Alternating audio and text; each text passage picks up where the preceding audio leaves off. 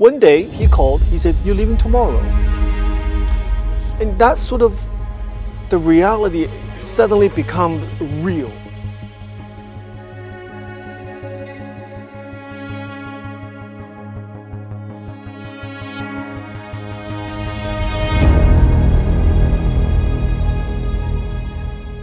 Every time I'm at the airport, I always get a little bit emotional sometimes if I have time just sort of sit down and watching people, especially when I see people say goodbyes, picking up somebody and to see their loved ones reunite and all that. And I always get a little bit emotional about it because I always thought of how I left my home country, China, at such a young age. You know, this was many years ago. The flights, you have to understand, the flights was not this often. Sometimes they have once a week, always get booked up months and ahead. So when I was getting ready to leave China, not even 19, I had my 19th birthday here. So is it okay? Is 18, is it old? I think it's young to leave home like that. I think so. If you leave college is one thing, but leave your family to go to another country to sort of start a life and career on their own, it's a big deal, you know, and I was the only child.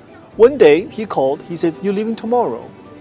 And that's sort of the reality suddenly become real. It was, I remember my skull kind of numb for a moment. And I will never forget the look on my mom's face. I never forget it. My mom knows that it will be a long time before she sees me again. And I'm only child, keep that in mind. My mom gave me some money, said, "Go buy yourself a blanket."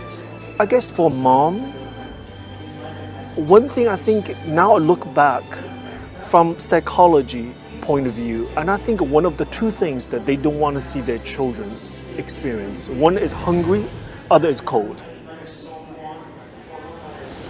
They don't want to see if there's possibility you'll go hungry or cold.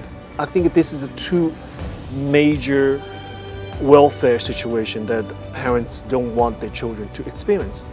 So she said, "Give me some money and go get yourself a blanket."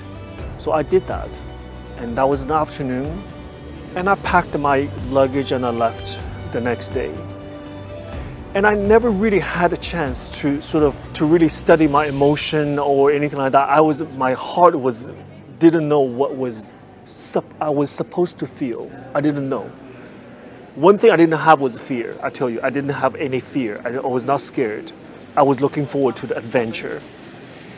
But this emotional sort of saying goodbye and realizing that I won't be going home for a while thing, it didn't really set in till I was on that airplane.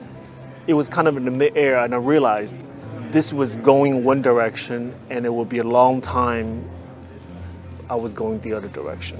It was a beautiful journey. It has been a fantastic journey for me and full of adventure and success.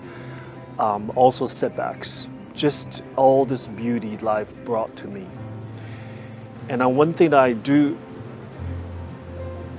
heartfelt appreciation for the courage of my parents, courage and the sacrifice. Which parent doesn't want their children to be close by them and have dinner with them? But my parents knows for my career, it was good for my career. It was good for me. And they sent me my way. And I'm a parent now. Now I can fully understand what they were going through, because it would be difficult to imagine with me parting away from my own children this moment. And my mom didn't say so many things. You know, it wasn't so much about take care of yourself, we love you, and not about a lot of things, but it was in her eyes, it was in her disposition. So you never really know what parents go through until you become one yourself, and I truly believe that.